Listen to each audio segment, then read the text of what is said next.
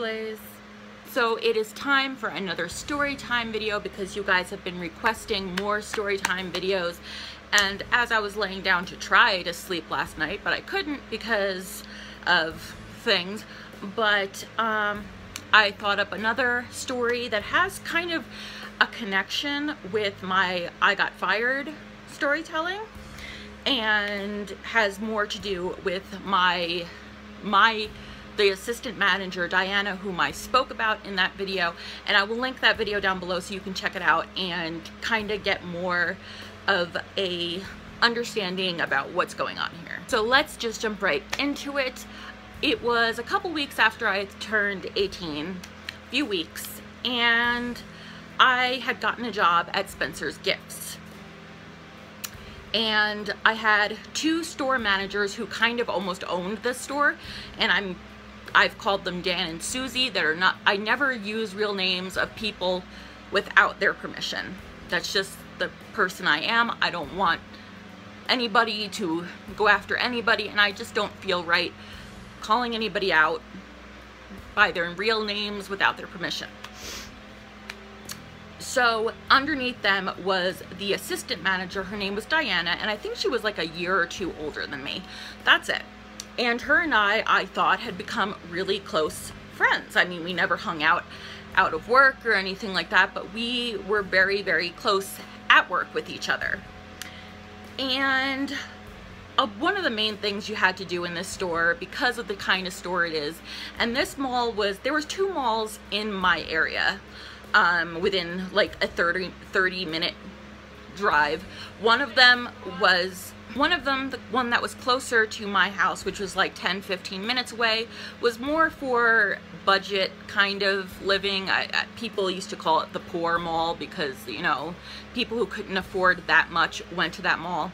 I went there all the time. I went to this other one all the time, the one that my father worked at, where I was working at in Spencer's, and this was more of known as the more expensive and preppier kind of mall where people can afford a lot more. So one of the main things you had to do in this store, especially me, I was sales supervisor in the store, and there were two other cashiers, and that's all, the only people that worked there. And one of the main things you had to do in the store was kick out the preppy emo kids who would just stand at the back of the store and not buy anything. They would just chill and drink their coffees or whatever and hang out and laugh, and just, they wouldn't buy anything. They would just stand there. And so it was kind of my job and a couple other, you know, everybody's job really there to kick out the preppy emo kids. And sometimes they were not emo, they were just preppy, but sometimes you'd be like, hey, if you're not going to buy anything, you have to leave the store. If you want to stay in the store, you have to purchase something, and then you're going to have to leave this. If you want to have chats and hang out, do that outside of the store, but just don't do it in the store where there's customers who want to be purchasing stuff. So one night, now this girl, Diana, who was the friend I'm talking about, again, not her real name, was doted upon by the store managers, Susie and Dan, and also had a really good friend in the mall who was a security guard. And so one of the times, there was three people, two girls, one guy. They're teenagers, and they were very, very, very preppy, and like had like Chanel bags and like really expensive. You can tell that they were not, that they were very well off. And she asked me to go and do what I had to do, and I said, listen, you know, and I gave them the thing, and they were like, okay, we're gonna look around for a minute and leave. And I said, okay, fine. So they leave the store, and I don't know if you guys, whoever works in retail, you know how you have to, towards the end of the day, just put things back and set things up a certain way and keep things neat and clean and everything like that to keep the store looking nice. So I was doing that, and I noticed a purse, a very expensive looking purse, and it had not been there before these three teens had come into the store. because I was working at that part of the station and I did not see it there. So I brought it to Diana's attention and I'm like, look, there's, I think one of the girls who just accidentally left their purse in here. And I gave it to her and and she said, all right, I'm gonna put it behind the counter. I was like, okay, great, because I thought that that meant that she's gonna put it behind the counter in case the girl comes back so we can hand it back to her. So she actually unzips it and starts looking through it. And I'm thinking at this point, like, that's really not appropriate to do. But she was taking out a digital camera. This was in 2006. So she was taking out a really expensive digital camera. She took out her wallet. She took the money from the wallet. And she's like, I want the purse and the money. You can have the digital camera since I know you love taking photographs and I know you love, like, you're a photographer and I know that, you know, you like video stuff. And I was like, no. I was like, I am not stealing something, especially of that much value, from anybody. And another thing, working in this store, right across, literally, this was our store, then across, there was an escalator, and across here was Hot Topic. And our two stores, since they're very similar, were at war. And as me and Diana were having this discussion, and I was kind of giggling about it, but I was like, no, we can't do this, dude. We're not, that's crazy. And one of the workers from Hot Topic, and this was a very rare thing to do because it was like war, we were at war, and they came in and they purchased something, and then the girl comes back with her friends and says, listen, I've looked in every single store in this mall that I've been to looking for my purse. I accidentally left it somewhere. Have you guys seen it? And Diana immediately says, no, we haven't seen it. Sorry. And she's like, but you could take a look around. And she's like, okay, great. And she took a look around. She said she didn't find it. And she was like, all right, I'm going to go to Hot Topic because I also went there. That's my last stop. Now, the girl who worked at Hot Topic, who was in our store at the time, had told her, yeah, those girls from Spencer's stole your bag and they're planning on taking all of your money and your everything. So Diana locks the purse in our safe where we keep all of the money. She locks it inside there. And so the girl comes back, and she comes back with an attitude, rightfully so, if somebody had told me that somebody had stolen my things. And I think there was like well over $300 in there. And she comes back and she says, I just came back from Hot Topic. They told me that they heard you guys talking about how you stole my purse.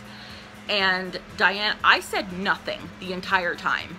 I was just standing there just kind of like, this isn't cool. This is not my business. I'm not the one trying to do anything wrong.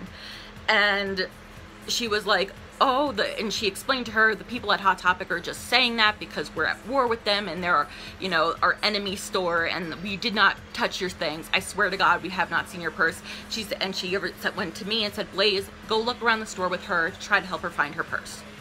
And I knew that it was pointless, but I was like, all right, fine, I'll do it. So I went around the store looking, and her and her friends started getting really nasty with me. And I said, listen, this isn't my problem. I don't see your purse anywhere. Because I didn't want to say that Diana took it, because I didn't want to get her fired, because like I said, I liked her and I thought we were friends. So she says, all right, but I'm coming right back. I have to go get someone.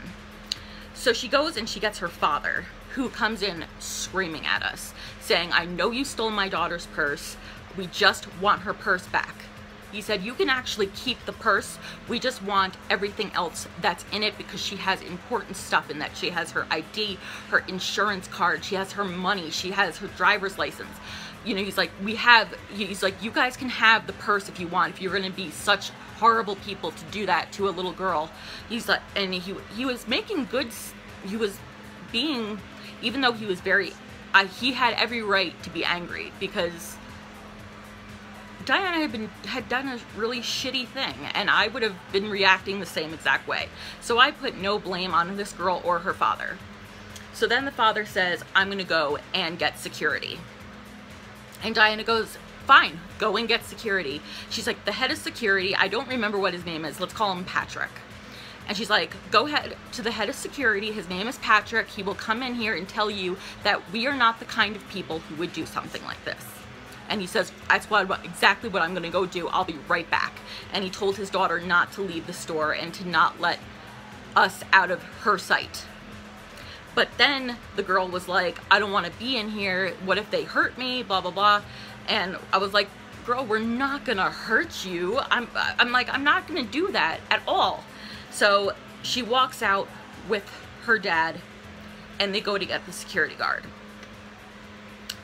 And as that's happening, Diana says, she opens the safe, takes out the purse and says, go put this somewhere, hide it behind a few items on the shelf in the back. And I'm like, why? She's like, because when they come back, they're gonna see she left it there and she just couldn't see it. I was like, fine. I just wanted this whole ordeal to be done. I didn't want to go to jail for this, because if the security guard did demand us to open up the safe, which he did, I was like, I'm gonna be like a co-conspirator in this, and I don't want to go to jail for something that wasn't even my idea, that I wanted nothing to do with.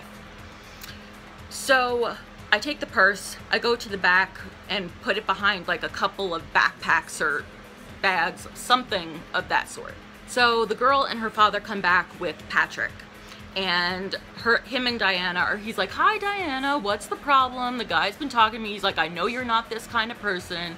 I know you're cool and everything like that, but can I see your safe? And she opens it up and she's all smiles and she's like, hi Patrick, hi. And she's like, this is just such a burden and this is such bullshit, because Hot Topic is that our employees are trying to get us in trouble and we would never do anything like this. And he's like, I know, sweetheart, I know you would never do anything like this, but I have to check for procedure and everything.